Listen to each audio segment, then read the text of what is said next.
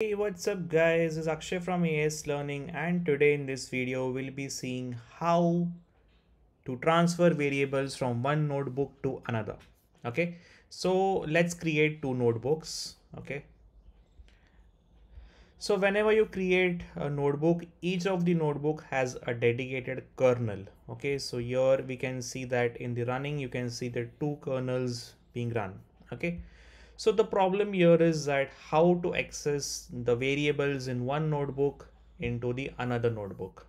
Okay, generally what happens is whenever it's a practice that whenever someone is building pipelines, so we have a dedicated pipeline for every small activity in machine learning development lifecycle.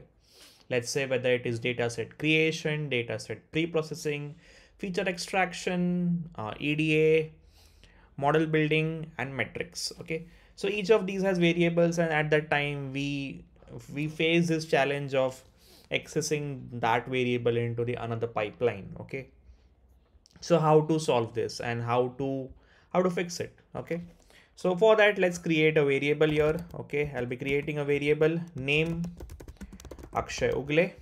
Okay, so let me print it. So I'll be accessing this variable here. Okay, Akshay Ugle.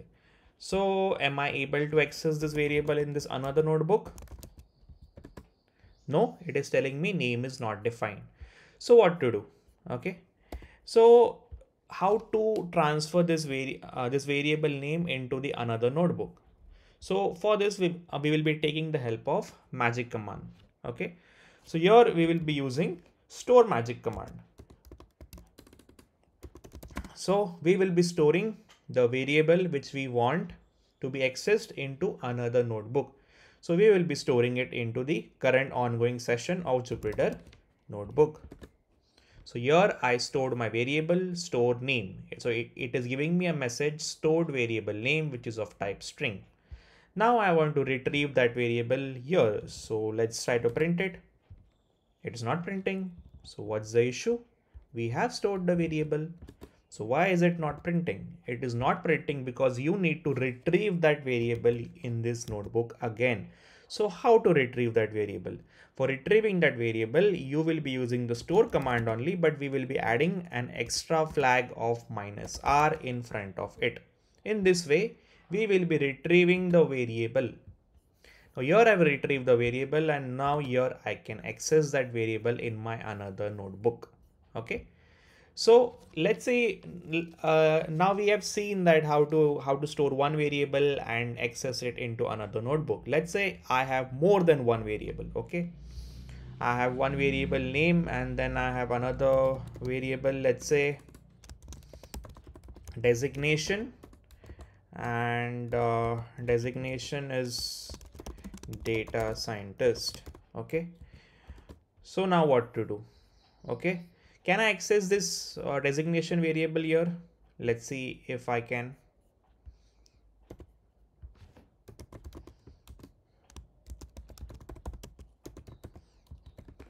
We cannot access the designation variable. So for that, what we will have to do is we will have to store it and then retrieve it again. So here I will be showing you storing multiple variables at the same time.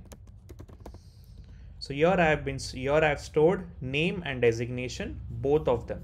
Okay, and hence I will be able to access my designation. Oh, I have not, it's not printing. Why? Because you have not retrieved that variable here.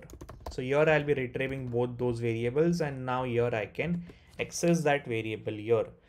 Now now we have seen how to access one variable and multiple variables from one notebook to another.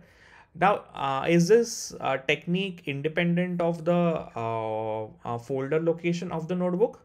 Yes, it is entirely independent of the folder location of the notebook. So here you can see that I have these two notebooks inside my documents folder of my Mac. Okay. Now what I'll do is I'll be creating another notebook which is inside this folder of Isakti Fast API. Okay. So here I've already created one notebook. Okay. So let me create a fresh one for you. Okay. Now can I access those variables here? Definitely no. Why? Because we have not retrieved them, right?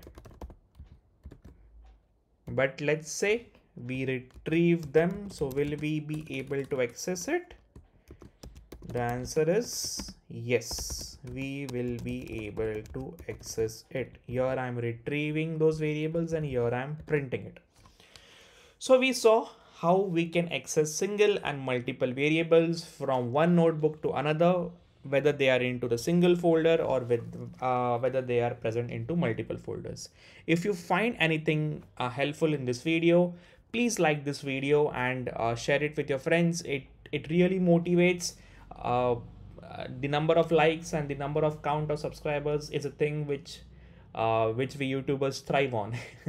Okay, so if you find anything helpful, do give it a like, share it with your friends. If you want to be part of the WhatsApp community, I have shared the link in the description. It's a community of around 230 to 40 AI guys in the industry. Okay, and do check other videos also. Okay, and stay tuned to AIS for more such amazing tech stuff. Take care. Peace out.